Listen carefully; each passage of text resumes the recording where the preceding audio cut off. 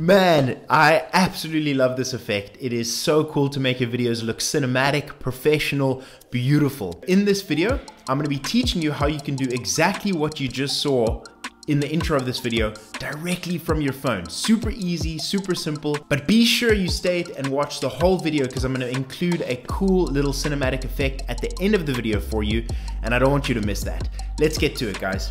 So to shoot this in the best possible way, you're going to need to set up your phone on a tripod or something that's going to keep your phone stable like a bunch of books. Once your phone is set up and pointed at the sky, walk into the frame and stand there for 20 seconds. Once the 20 seconds is done, you can simply walk out of frame and leave your phone running for another 20 minutes. Now, if you're shooting indoors, it helps to have some sort of light on you to brighten yourself up. Alrighty, once you have done all those first steps, go to your CapCut app, and this is where we're going to edit this magic. Okay, go ahead and go to new project and find the video that you recorded. There's mine, 20 minutes and 14 seconds long.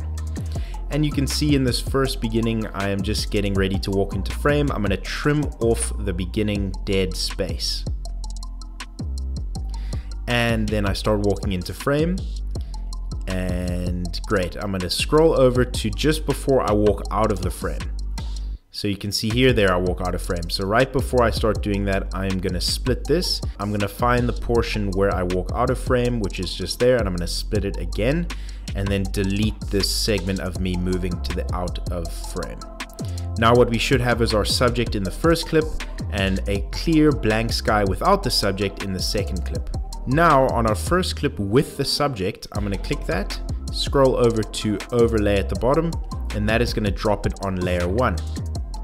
Now all I'm going to do is click on the clip again, scroll over to cutout and say remove background.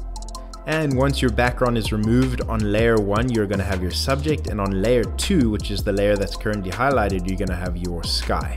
But that's not it, guys. That's not how I get this cool cinematic effect where I point to the sky or I click and the sky starts moving fast. You can see, and you would have seen it in the intro.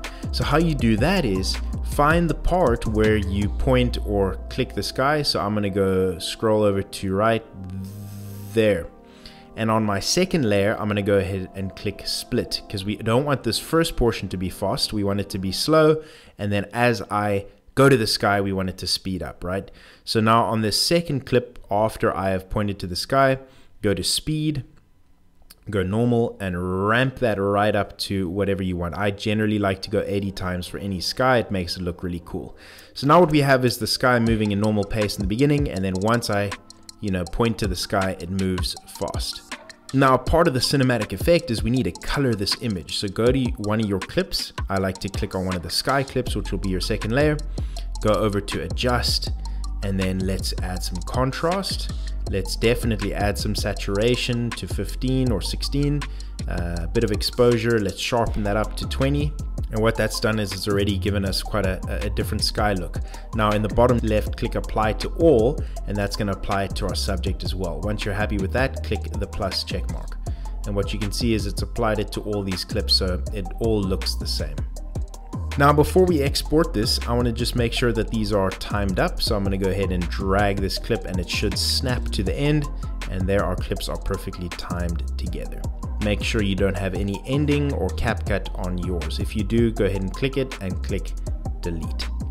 Now once that's all done and you're happy with how that looks, go ahead and change this to 4K, make sure it's 30 frames a second, and click export. Once that's done exporting, click done. Go ahead and make a new project and import that video that we just made. Now this should be perfectly timed with all the effects that we just applied. Let's make it more cinematic and add those cinema bars.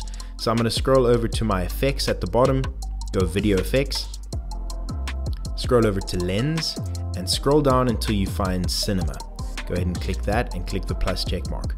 Now we get to drag that to the duration that we want, but I don't want it to keep dropping over the whole video. So as soon as the video starts to ramp right there, I'm going to go ahead and click our video and click split, and then drag this right to there. So you can see that what this does is it kind of drops these bars in a very cinematic style.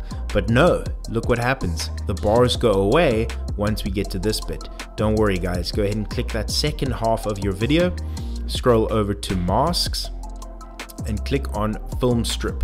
Now make sure there's no feather on this. You can see we feather by dragging. Make sure it's all the way up. And now what we want to do is match what the cinema bars were like. So make sure you're at 0 degrees, and it's a little tricky as you can see. So you just want to keep tweaking this until it looks relatively the same. Go to mask, and we're going to tighten this up a bit. I think that should be close to perfect. Let's see. That is almost it right there, guys. I'm going to spend some time adjusting it, and I'll show you what the end result is. And there we go. That pretty much looks perfect. If I go ahead and play that, you can see there's no jumping in what those bars are like. And once you're happy with that, keep it at 1080p, go ahead and click export, and you are ready to upload that to social media.